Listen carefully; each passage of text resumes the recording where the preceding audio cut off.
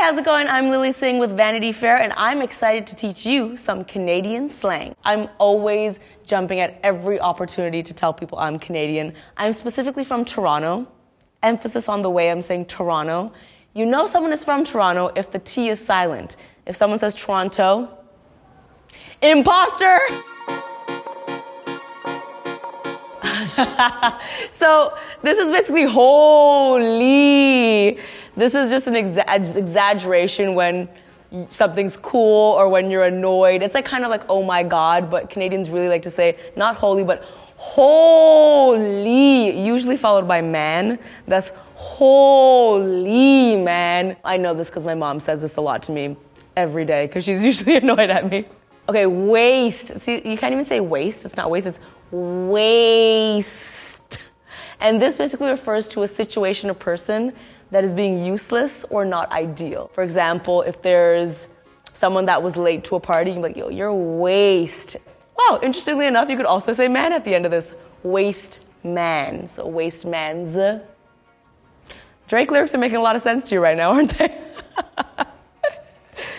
Youth, yes, commonly paired with waste as well. Youth basically means youth. So you could call someone a waste youth if they're also being a little waxed. Like, stop being a waste youth. I probably say this 5 times a week. So it's a strong one. The culture is strong with this one. Ting, love. So I can't even say the word thing, to be honest. If I have to say thing, it feels so unnatural. I always say ting. And every time I do, people always respond being like, who are you trying to be? I need to just emphasize, this is how Toronto people speak.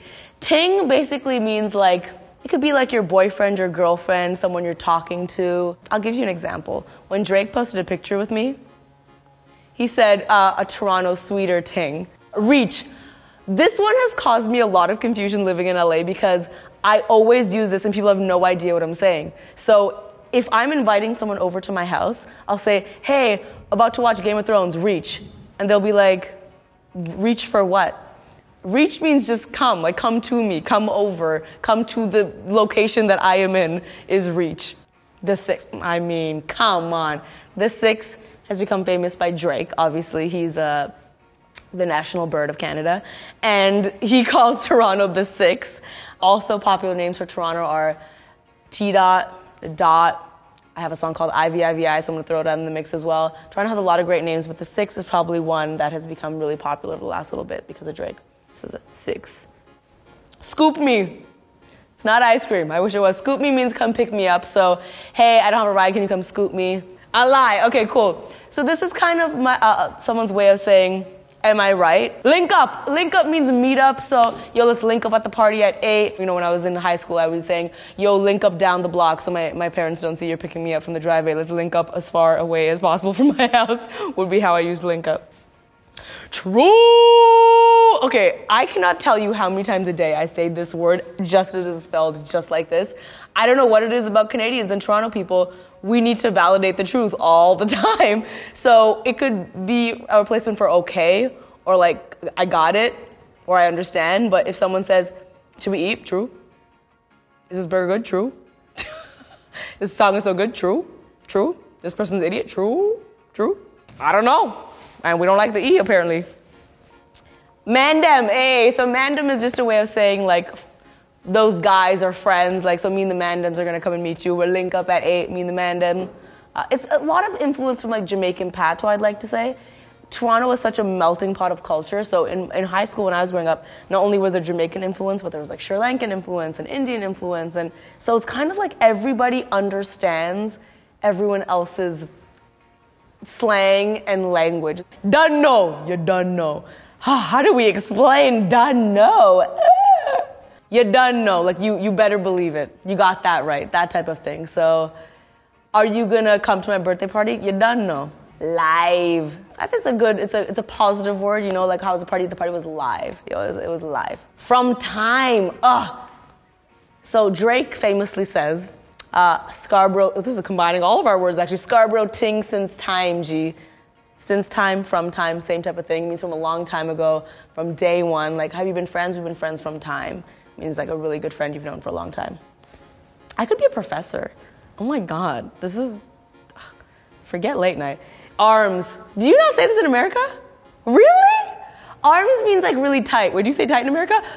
It means if someone does something to you that's like a little cheap, and if they kind of screw you over, like, yo, your arms, often combined with bare arms. Like, your bare arms. Like if someone won't give you $2, yo, your bare arms. That's how you'd say that.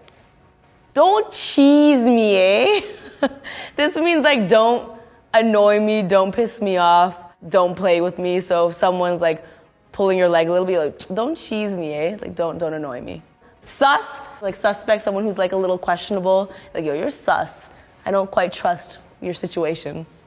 Sweeter man. Sweeter mans would be Drake. Drake is a sweeter mans. Boys who are like, you know, gentlemen, and they're not, I don't know. It's how girls would be like, yo, he's a sweeter mans. Bout it, you're about it. Like, you're with it. Like, this video, I'm about it. I like this video. I like you. Comment below. Thumbs up. Subscribe. Do all the things. Eee. Come on. Tim's is Tim Hortons, and it is the main food group in Canada. That is iced cappuccino. Timbits, not donut holes. Timbits is what it is.